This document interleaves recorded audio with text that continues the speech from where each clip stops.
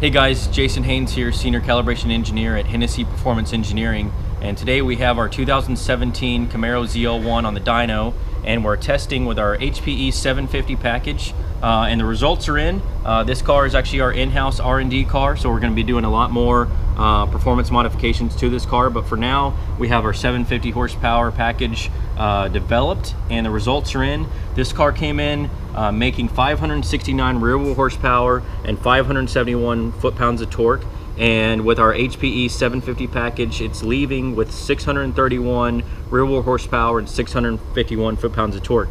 And what you may notice about the graph here is the massive gains underneath the curve. Off the hit, we're actually picking up over 100 foot-pounds of torque, from 520 stock to 623 foot-pounds of torque, and we are as low as 4,000 RPM.